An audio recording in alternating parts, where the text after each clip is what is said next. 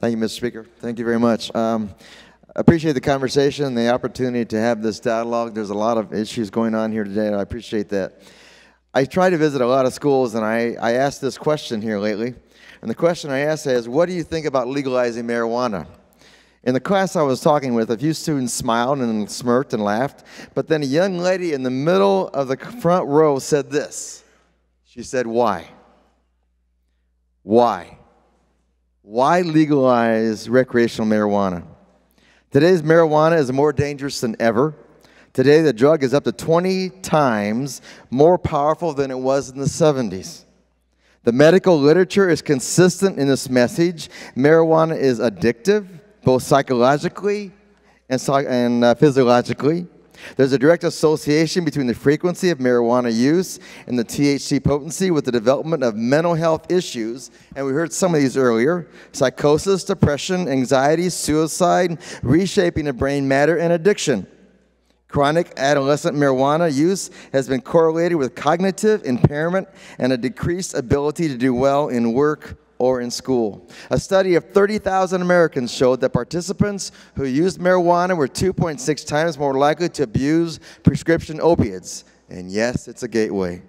Other various health effects of marijuana are these: difficulty thinking, making decisions, solving problems, distorted perceptions, impaired balance and coordination, problems with learning and memory, irregular heart rhythms, respiratory problems and greater risk of lung infections, and paranoia, acute psychosis, including hallucinations, delusions, and loss of identity.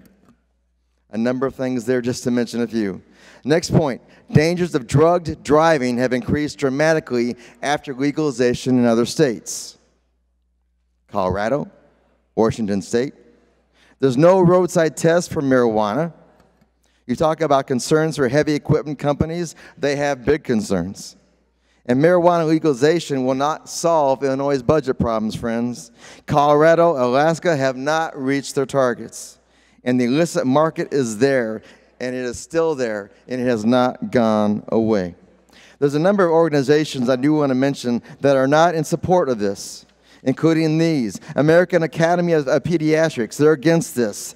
The American Medical Association is against this. American Society of Addiction Medicine is against this. American Heart Association is against this. American Academy of Child and Adolescent Psychiatry, there you go, try that one, is against this. There's a number of those. In addition, the Illinois chapter, or the American Academy of Pediatrics, the Illinois Society of Addiction Medicine, the Illinois Association of Chief of Police, the Illinois Drug Enforcement Officers Association, the Illinois Sheriff's Association, the Illinois Catholic Bishops, Illinois Farm Bureau, Chicago Crime Commission, the School Resource Officers Association, and this list goes on beyond here. Friends, these are groups that are concerned about health and safety of Illinoisans. And they're raising serious concerns about this bill and about marijuana in general. Please think about what we're doing today. My friends, we're not the experts, and there are many experts that are against this. If we pass this, we'll be impacting millions of Illinoisans, and with this bill, the genie will be out of the bottle, and you won't be able to get it back in. It's time to stand up and protect the people of Illinois, friends. In other words, with the young lady that said in the district, the student, she said, why? Why are we even contemplating this today? Is this the best we can do for 12 or 13 million Illinoisans today? Is this the best we can do? I move for a no vote, please. Thank you. Chair recognizes.